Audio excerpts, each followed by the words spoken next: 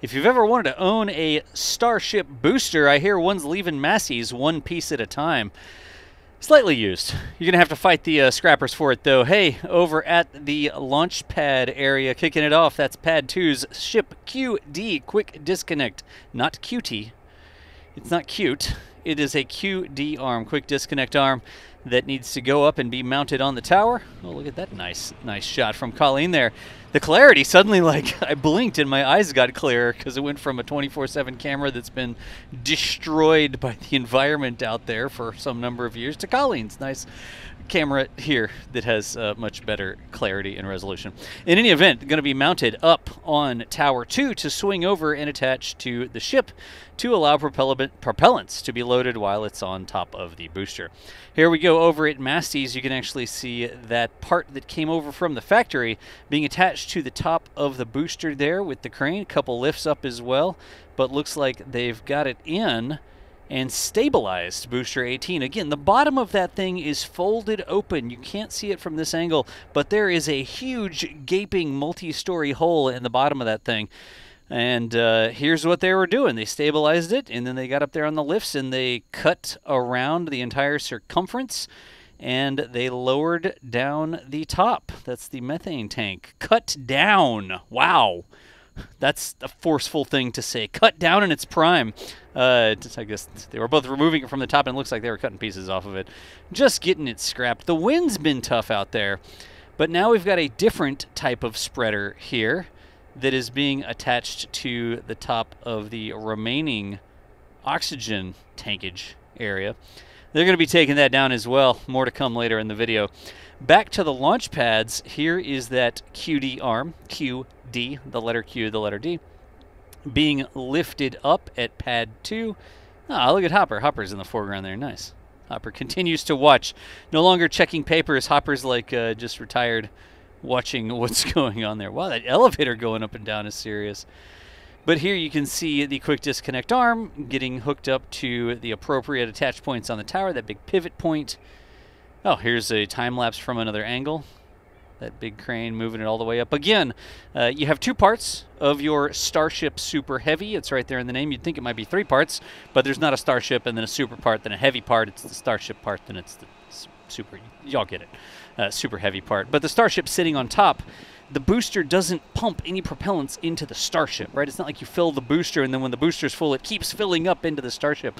They're two separate vehicles, two separate sets of tankage. So this arm right here is halfway-ish. Don't measure. Come on, whatever. Halfway-ish up the tower, and it swings over and connects to the quick disconnect areas on the ship itself to allow propellants to be loaded onto the ship and sometimes loaded off of the ship. Here we've got some parts moving around in the background. Was that Booster 17, I think? Maybe there's a Booster 17 part that just rolled out there. And a worker on a scooter in time-lapse. Nice. Got some fantastic-looking tile work on Ship 40's Nosecone. Those look a lot like my pajama pants. Not kidding. We took a picture of the tiles on a Starship, and we made them into meme pajama pants. I'd say link in the description, but I won't subject you to that. There's Ship 42 and Ship 45 Nosecones there as well. We check on these on occasion. Not a lot of overtly visible changes here happening right now, but you don't know unless you check in. So we'll toss them in the video so y'all can see it. We've got Ship 43, Ship 46 there, the smooth-brained Nosecones. Like it says, it's unclear which is which. Aerodynamics just rolls off. Just right off the top of the nice smooth Nosecone there. Of course, those are still in the structural phases. Oh, look at that. Nice, the big shackles and pins. They're stabilizing it, or they've lifted it up there, and they're just holding it in position while they work on the rest of it. Here is another Booster 17 section coming out. There's that... Is that a... See, I always mess it up. I want to say Whiffle, but I don't think it's Whiffle. I think it's Whipple, if I'm not mistaken. Help me out, crane operators down below. I'm pretty sure that's what that thing's called. What do we have here? Booster 17 section knocked over. Wow, we're getting back to our Starbase roots. We're just cutting those things up and bumping into them with something to fold them together. Nice.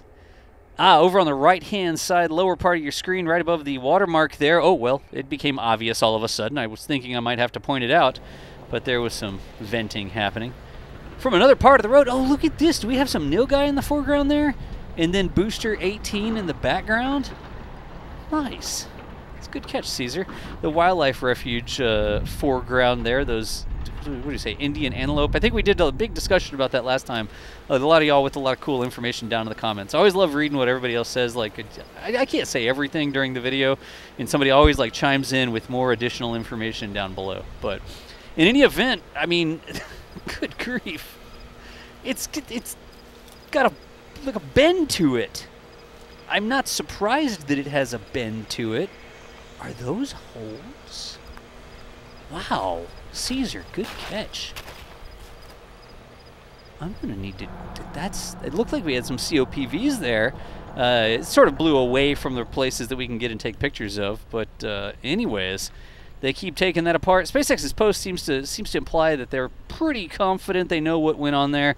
It's not a thing that can't be fixed. Here's that Nilgai again, just sort of hanging out. Man, those things look weird. They're big too. They're not small little spindly antelope that like prance across the plains or anything like that. Those things are chunky. So, anyways, always good to have Caesar catch some of the nature out at Starbase. Here's that Pad 2 ship QD arm in place up on the tower. Now see, now I want to know what star that is. You know, it's got a star in frame, and I feel like I should be able to name the star, like, from that position, looking... that would probably be mostly... Would it be south? I'd have to go back and look. Anyway, anybody know how to name that star? I can't do it on the fly. I'm not that much of an astronomator, whatever. Oh, that's the moon. Nice. You know, I mean, it's so just right there. You'd almost think that that was like a sign or something connected to the tower, but it's the actual moon in the background. It's going to be nuts when starships are ending up on the moon. There's a ship header tank. You can tell it is because of the way that it is. It looks a little weird, but you can see the sort of bracing skirt that attaches to the nose cone and the round tank that fits up to the nose, like the little pointy part of the nose cone to hold the propellant. Here we've got more work. That looks like the door of the Mega Bay 2 in the background. And that was a test tank, ship 39.1, thinking it's on. Yep, there it goes. Exits, takes a right onto Highway 4, headed west into Brownsville from our river lot there. Oof, the frame is a little blurry there. You know, I'm glad we have the picture of this, but this is not exactly a high. This is like, hey, it's dark. You can technically see that things are happening. Don't expect that to win any Pulitzers.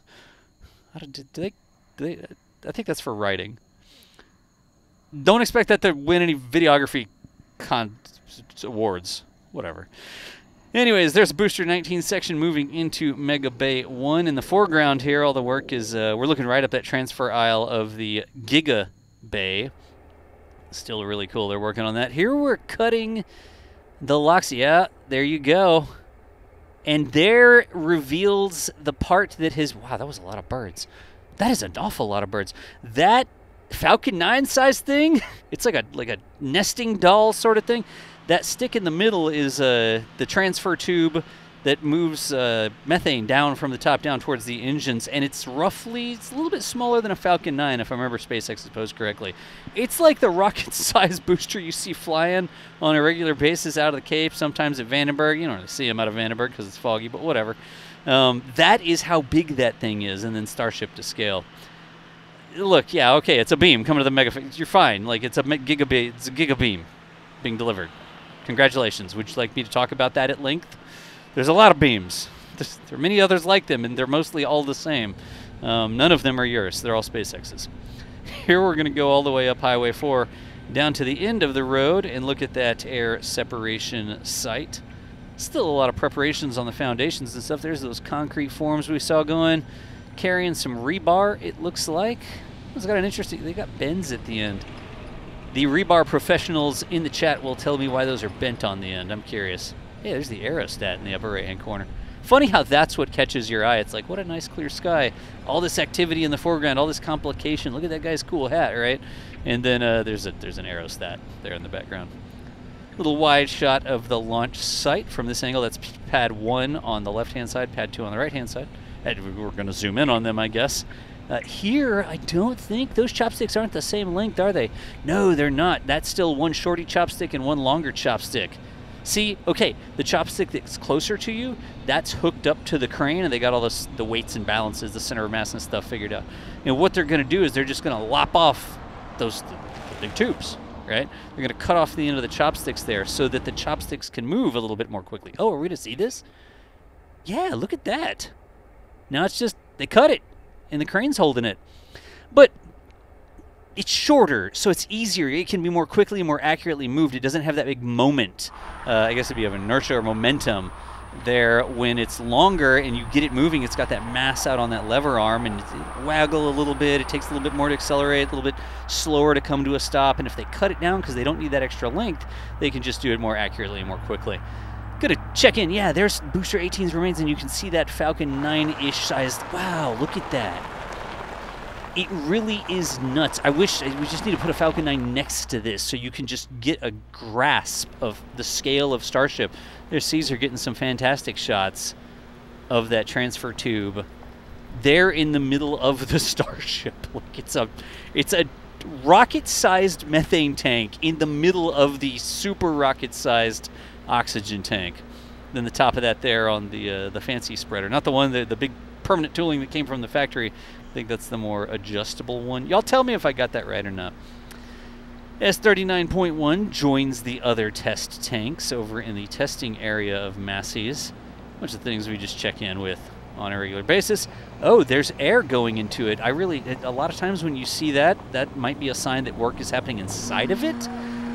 Interesting. I wonder why they would be inside of it, but in a confined space and closed space like that, you gotta pump in some air for the folks that are working. I love the nighttime meeting here. Everybody looking. Hey, one at a time. Too many chiefs here.